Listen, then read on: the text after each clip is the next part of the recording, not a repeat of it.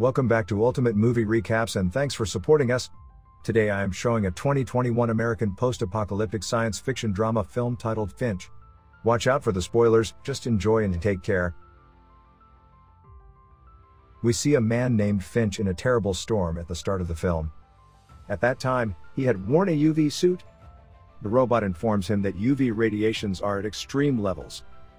After that, Finch moves into a store. There we also see his robot named Dewey with him. Finch notices that there were many dead bodies in that store. Later, his robot begins to pick the things from there. Finch also discovers the dog's food there. Later, Finch moves away, sitting in his truck. There we see the site of the complete city where everything had been destroyed. And the condition of that place was worse. The temperature had increased because of the destruction of the ozone layer some time before. And the people could not move outside because of UV radiation. Due to this, all the people died except a few. Later, Finch observes a map, where he comes to know that he has taken food from everywhere. In spite of this, he moves forward to search for edible things. At the same time, he observes the storm approaching. He begins to leave the city from another route. But that storm is still after them. When Finch stops his dump truck at a place, then a storm breaks out there. Then Finch and his robot Dewey move forward somehow. Later, Finch takes Dewey into his shelter, where he cleans himself and that robot with a blower. It is known here that Finch is severely sick, because he is suffering from tuberculosis. Here we come to know that it is an underground laboratory that was owned by the company he worked before the cataclysm. Finch makes it his home. Later, Finch meets his dog. It is seen here that they had great affections for each other. Meanwhile, Dewey comes, taking those things, which had been taken from the store by them. Finch makes his dog feed on it which he had taken from the store. After it, when Finch looks at his supplies, he comes to know that he has little food left. Finch inserts many books into a machine. That device starts extracting the information from the books after scanning one by one. It is observed here that Finch is actually building a robot. Later we see him reading a book at night. Then he knows that radiations have reached an extreme level. Finch is very grieved, seeing his dog. How will it face the situation after his death?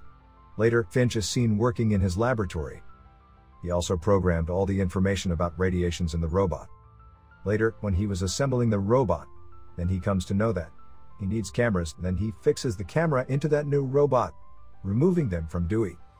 The data starts to shift in it as he turns on the robot. Finch wants to communicate with the robot. Then robot also begins to move. Finch checks his new robot and he gets extremely happy seeing it. He tells his dog, "You are going to get your new buddy." Further, Finch works on that robot and he makes him know how to speak. So that robot starts to communicate gradually. Then Finch feels very happy when he notices it speaking. Later, Finch asks it, "Tell me something about you." Robot replies, "Robots do not harm human beings. They would rather take care of human beings." It is noticed here that Finch's dog had not liked the new robot. Then that robot tells Finch, "I have been designed as such, that I should take care of human beings and animals." Finch says to it, "My dog is very valuable for me, so you have to take care of it." Meanwhile, we see lights switched off at that place. Then Finch moves upstairs to check the anomaly and repairs a cable. After repairing it, lights get restored and the robot also gets initiated. At the same time, Finch observes that a storm is approaching outside. Due to it, lights had turned off. Later, when Finch comes to the robot, then the robot tells him a terrible storm is going to break out and that storm will approach us within 24 hours. We will not be able to save from it as it is going to prevail for 40 days. Hearing it, Finch understands that they have to leave that place. Finch starts thinking after taking a meal where he has to go further to avoid the storm. But his task was still incomplete, because he has to assemble the whole body of the robot. After this, he thinks to move to San Francisco. At the same time, Finch's mouth bleeds. As a result, he is saddened. After some time, Finch also manufactures the body of that robot. That robot is looking at its hands. Finch teaches that robot how to walk. Finch asks that robot to come after him as it starts walking. At first sight, that robot begins to walk perfectly. Consequently, Finch is extremely excited. When Finch's dog barks at it, that robot falls down. Later, Finch begins to pack the luggage to leave that place, and the robot was practicing walking and running on the upper floor. Finch asks Dewey to accompany them after packing the entire luggage. But Dewey has no camera, so it was unable to view. As a result, it was unable to move properly. Later, Finch takes a camera from a CCTV camera and fixes it on Dewey. They leave that place by bus. Here we notice that the newly assembled robot is learning new things. It is also known here that their bus is safe from UV radiation. They head towards San Francisco, where everything had been destroyed. The new humanoid robot has information about everything. It constantly guides them. After some time, they stop in a city. There, the new robot notices Finch's postcard. And it says to Finch, "I have liked your postcard too much." Then Finch tells people were habitual to use the postcards to communicate in former times.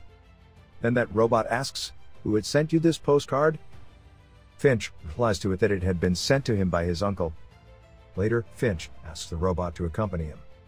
Then he tells all rules and regulations to the robot when they were outside, where it had to search food for his dog and also make it feed. Meanwhile, they notice a cinema hall.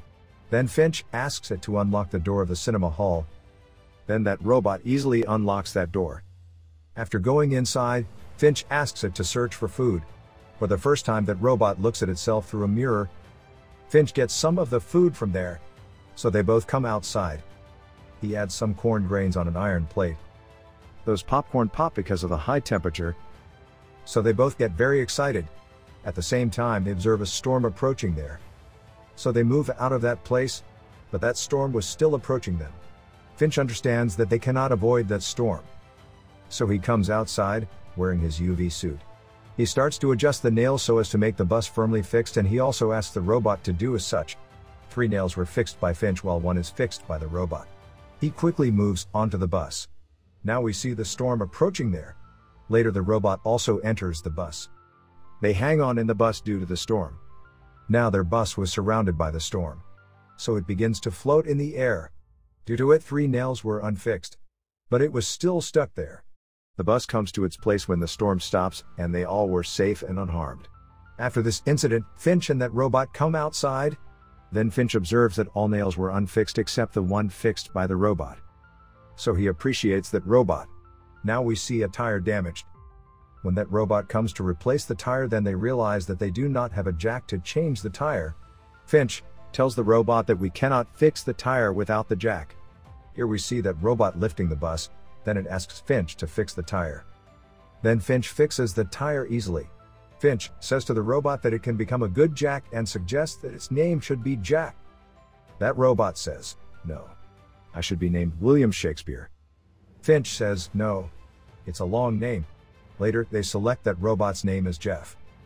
The next day, Finch sleeps inside after placing the solar panels on the bus. Then that dog begins to bark and Jeff starts speaking. As a result, Finch wakes up. Then new robot Jeff tells him, "I am learning the language of dogs and I think your dog dislikes me."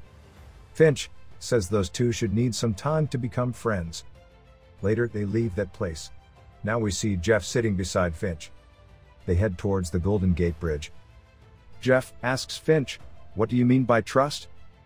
Finch was unable to explain to him. Finch tells his own story.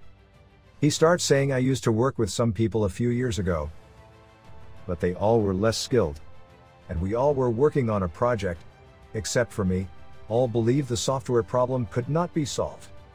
But I fixed the bug in the software. Due to this work, my boss complimented me. Indeed, I had performed that task alone. But I told my head that we have mutually performed this task. In this way, I won the trust of everyone. It is the meaning of trust. In the same way, our trust is built on others."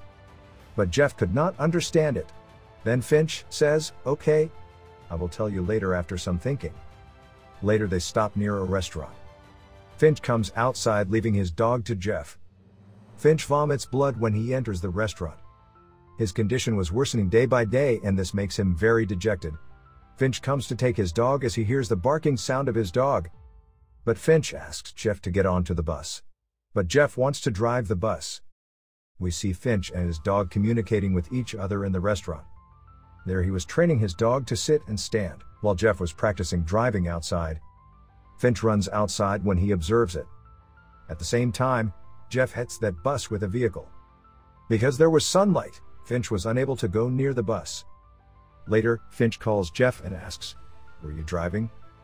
Then Jeff replies nervously, "No. I am not driving." Afterwards, Jeff reverses the bus. When Finch shouts to stop, Jeff again hits the bus. Finch comes outside and checks his hand in the sunlight. Now he tells Jeff, "I and my dog cannot come in the sunlight. We will be burnt if we come there." Finch shows his anger on Jeff, saying, "I had only assigned one task to you, which was to take care of the bus. And you did not perform it perfectly." Finch shows his aggression on it. As a result, Jeff feels bad. Later they move ahead, sitting on the bus. Then Finch allows Jeff to drive the bus. At the first sight, Jeff begins to drive perfectly. Finch was very excited because of his work. Later, Finch asks Jeff to drive the bus at 50 miles per hour. Then Jeff does the same and they move ahead. Then they stop at a place at night when the sky looked beautiful to them. Finch tells it, "Things have altered after the disappearance of the ozone layer. It often happens that the sky seems beautiful like this." Jeff asks him here, "Is there any danger at night? Why can't we travel in the daytime?" Finch tells there is a reason for this. There is danger on the way. And this danger is from human beings. We may protect ourselves from UV radiation at night, but we still have the danger of human beings. And we should not trust any human being. Finch goes to sleep as he was coughing heavily. The next day, Jeff hears a sound. So he moves onto the bus. It observes Finch vomiting blood there. And he also looks very sick. Jeff asks him, "What should I do to help you?" Then Finch asks him to call the doctor. Later, Jeff checks his knowledge gained by the books. Then it places a wet cloth on the head of Finch. It takes care of Finch very much. Finch's dog was also observing its work. Now Finch's condition gradually starts to restore. Later they move from that place and stop at a mall. It notices that Finch was sleeping. So it takes Dewey and goes inside to search for food. They begin to gather some commodities inside the mall. On the other side, Finch wakes up on the bus. He was scared when he sees outside. There Jeff was collecting food items. Finch comes into the mall while wearing the UV suit. Dewey sees a pack of food. It falls down when it goes to pick it up. As a result, it gets damaged and later it gets stuck with an object. Hearing its sound, Finch comes there. He sees that Dewey is completely damaged, so Finch turns it off. Later, Finch hears a sound at that place. So he goes to that place for checking. There he finds Jeff. It tells I'm collecting the commodities. Then Finch advises it that we cannot stay at this spot to collect the things and this place is not out of danger. So they both move away, getting on the bus. They notice a car following them. So Finch heads towards the city, leaving that place. Later, Finch asks Jeff to drive the bus. He reminds it that they may be killed because of its mistake. In due course, Finch takes his gun. The car was still chasing them even in the night. As a result, they had no option to halt the bus. Then Finch asks Jeff to drive the bus at full speed, so that they could move ahead of the car. They observe a bypass while they were moving ahead. Finch plans to hide the bus inside the bypass. Jeff advises Finch that the bus will not fit inside the underpass as its height was less. But Finch rejects Jeff's suggestion. Afterwards, they stop the vehicle at the same place. We notice Finch very frightened. Meanwhile, Jeff pushes the bus inside the bridge. We also see other car arriving there. Finch was perfectly ready to kill that man with his gun. But he feels relaxed when he hears the sound of the departing car. Later, Finch finds the damaged solar panels when he comes outside. Finch says to Jeff, "I cannot repair it now. Nor we can go San Francisco." Then Jeff assures him that he will handle the whole situation. But Finch furiously replies, "You're just a machine and cannot understand anything." He gets into the bus by showing rage on Jeff. But we see Jeff outside in the shower as it was raining. Later, Jeff comes to Finch and informs him that we can go to Golden Gate Bridge. Finch again tells one more story here. During the initial days of ozone destruction, people thought everything will be all right soon. So they started to dwell in their homes without any stress. But there were some people who were pessimistic. So they were collecting essentials wisely. I was also one among them. When I was collecting the commodities from a supermarket, I discovered a little girl who was along with her mother. That girl's mother gave a gun to her and advised her to shoot that person whom she sees. Then I understood that they will kill me if I go for their help. So I continued to hide. Later a man came there and fired his gun many times on them. It was too late before I could take any action because that little girl and her mother were killed. When I went there, then that little girl's bag was moving. I got this dog after checking that bag. And we are with each other since that time. I could not save that little girl and her mother. But I am still taking care of their dog after their death. So this was the reason to build you, so that you may take care of the dog after my death. The next day, they set off their journey. On the other hand, we noticed Finch sleeping as he was very sick. Jeff was taking them to San Francisco. There it notices Finch's postcard which was sent by his dad. Nothing was written when he checks the remaining cards. He suddenly stops the bus when he notices a butterfly as it was surviving in the sunlight. Then he calls Finch to show him. When Finch places his hand in the sunlight, he doesn't receive any harm. In fact, the ozone layer had been restored and extreme UV radiations receded. Finch comes outside and we see Jeff is very excited. Finch glimpses the sun and senses its rays, and those two follow Finch. Finch was viewing that place very excitedly. At the same time, he observes a butterfly landing on his hand.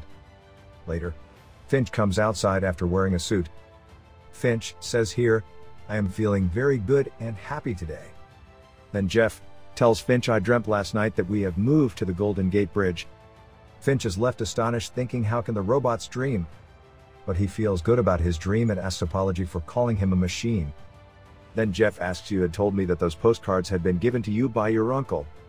But there it is signed as Dad." Then Finch tells it the whole story. "My father left me before my birth. And my father was actually an engineer. And that card was gifted to me on my birthday by my father. Actually, my father had invited me to meet him. I had purchased this suit to meet him. But I could not wear this suit till now." Then Jeff asks him about other cards. Finch tells it, "I kept them because I liked them very much as I wanted to wander the world, but I never visited anywhere except my city." Finch also tells here that it is a good experience for humans to stand on the Golden Gate Bridge. Then Jeff says to him, "We will surely visit that place." But Finch says, "I cannot go because I am going to die." Jeff is dejected after hearing it. Finch says to it, "Give your words that you will take care of my dog after my death." Jeff says on it, "Sure. I will take care of it." After this, Finch asks Jeff to play with his dog. But that dog was playing with Finch, not with Jeff. It was giving the ball to Finch again and again. Seeing it, Jeff understands that dog does not like it. Finch says, "Don't worry. It will be adjusted with you gradually." After this, Finch vomits blood again and Jeff takes him onto the bus. Here Finch and Jeff embrace each other. When Finch gets into the bus, the dog also follows him and they begin to play with each other. On the other side, Jeff feels lonely and dejected. Later, Finch falls asleep on the bus and Jeff is engaged collecting the things which are outside. Finch's dog starts weeping at night and Jeff understands that his master has died. Jeff places Finch on a funeral pyre along with his UV suit. Now Jeff and the dog are very sad due to the death of Finch. The next day, Jeff thinks, "What should I do?" It remembers that it has to do the same task which was performed by Finch. It means that it has to feed the dog as Finch has done before. Later, that dog begins to play with Jeff. Due to this, Jeff feels very satisfied. It means that dog has learned to live with Jeff. The next day, they begin to move to San Francisco, where they have to move to Golden Gate Bridge, and finally, they reach their destination. According to the advice of Finch, Jeff starts to feel like humans at that place. Later, Jeff discovers a note of a girl who is actually a survivor. Then Jeff decides to help that girl. Later, it sticks Finch's postcard with some drawing on it. Jeff and that dog move from that place in order to help that girl. Now Jeff tells its story to the dog. And the movie concludes with this scene. Thanks for watching.